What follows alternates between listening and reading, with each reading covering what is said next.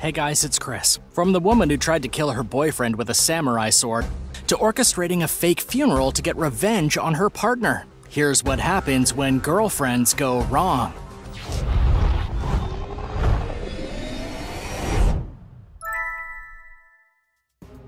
Number 10. Samurai Girlfriend. Emily Javier has pled guilty to attempted murder. That's right, murder. As it turns out, she was not a very good girlfriend.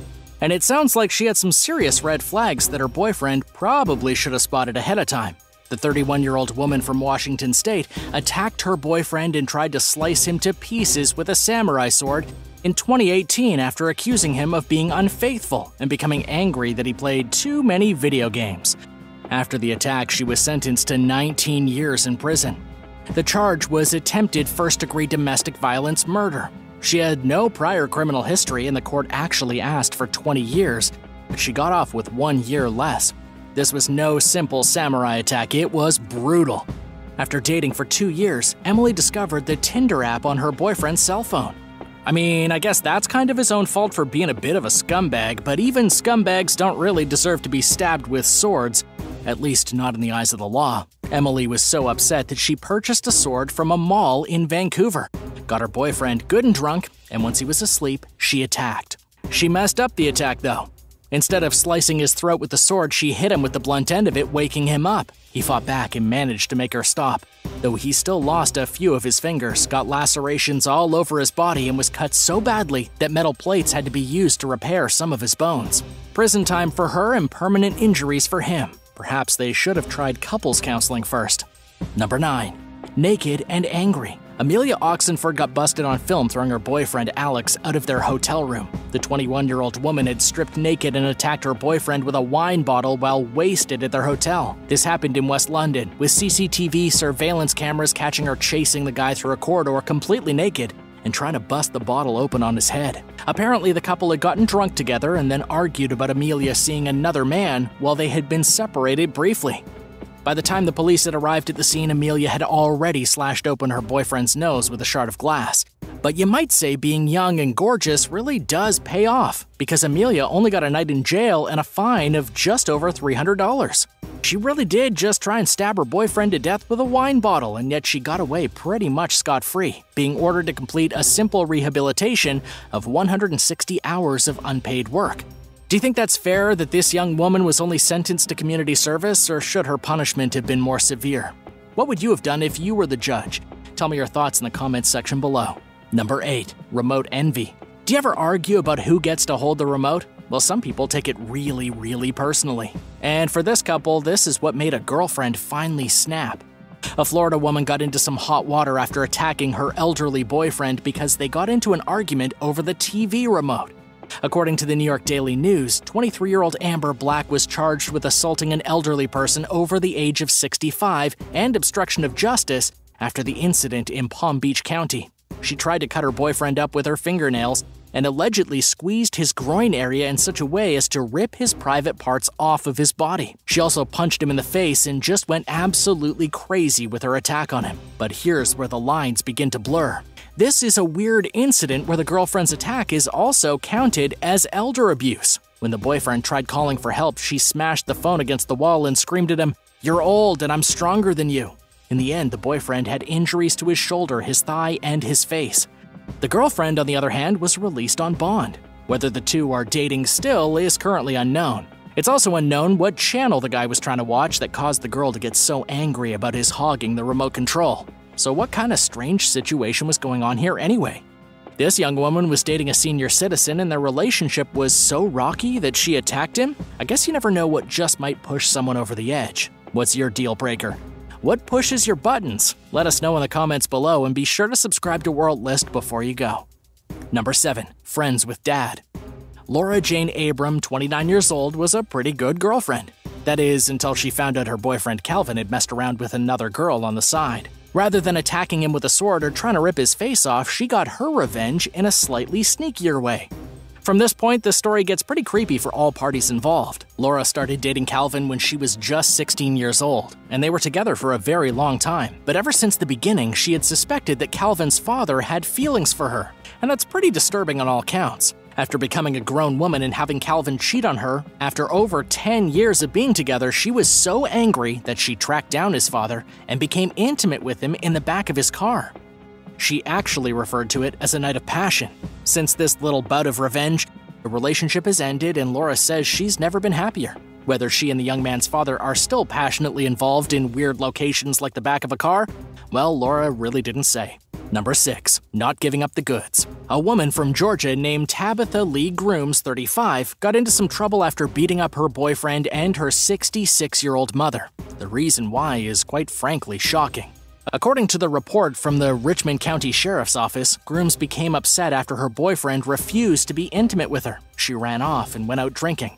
When she arrived back home that night, she attacked her boyfriend with her teeth and nails, scratching up his face and biting him on the arms.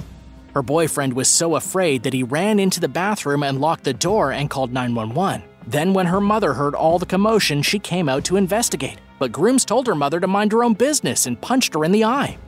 Then when the police showed up, she threatened to run over the police with a baby stroller. It sounds like this woman was more than a little drunk and clearly had little control over her emotions or actions. At the end, she was charged with 2 counts of battery. I just hope her boyfriend decides to break things off with her, 'cause that's just wild. Number 5. A long payment plan. A young British lady named Harriet wasn't exactly a bad girlfriend, but she certainly came up with a brilliant revenge plot against her ex-boyfriend that some might call genius. She broke up with her boyfriend Dan after finding out that he was cheating. You might say Dan was not the brightest bulb in the drawer. After being busted with another woman, rather than crawling away and being ashamed of himself, he got angry and asked to be repaid for a ticket he had purchased for Harriet to join him at a Justin Bieber concert. This all seems completely insane, and it's honestly hard to believe these people are out there, but that's what the boyfriend did. I suppose if he thought he was getting broken up with, he might as well try to get his pocket change back. So Harriet decided she'd pay him back. She made a payment plan to send him 1 cent every day until the full amount was paid. Doing the math, it'll take about 17 years for him to get repaid. I have a feeling he's just gonna forget about it after a while. What do you think? Number 4. Looking at other women. A woman had a very heated argument with her boyfriend on an airplane that ended with her being charged with assault, kicked off the airplane, and a whole lot of bystanders screaming in horror.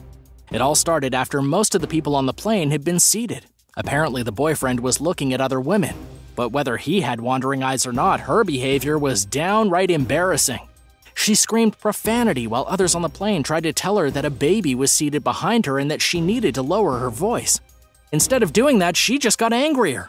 The flight attendants asked the woman to leave. Her boyfriend got up first and tried to run away, and she chased him down the aisle and hammer-fisted his back. The man screamed out, "Ah, you're assaulting me!" Though to be completely honest, it was really more of a slap. And it certainly wasn't a samurai sword to the face. I think the boyfriend was being a little bit childish here, but the girlfriend was certainly in the wrong overall. In the end, both the angry girlfriend and the whining boyfriend got off the plane and had to deal with the Miami-Dade Police Department. Number 3. Attack with a burger. A girlfriend in Florida has just spent 3 months in jail for beating up her boyfriend with a burger. That's right, with a cheeseburger. According to the Pinellas County arrest affidavit, Tanya Corradero denied smashing the burger into her victim's face, though when the police arrived at the scene, her boyfriend most certainly had hamburger bits stuck in his ear. Conflict allegedly began inside the trailer that the couple lived in. The argument was over whether to keep a window open or closed, and it somehow escalated into violence, at which point Tanya essentially tried to shove the burger down her boyfriend's throat, saying to him that she hoped he'd choke on it. Such an act caused her to be charged with misdemeanor domestic battery, at which point she spent 3 months in jail. But seriously, where are these people coming from? I swear it sounds like total nonsense to me. What are they up to behind closed doors these days? It's high time some of these people learn to use their words rather than physically fight, don't you think? Number 2. Pepper spray toilet paper. A girlfriend recently got fed up with her boyfriend's pranks and decided to out-prank him.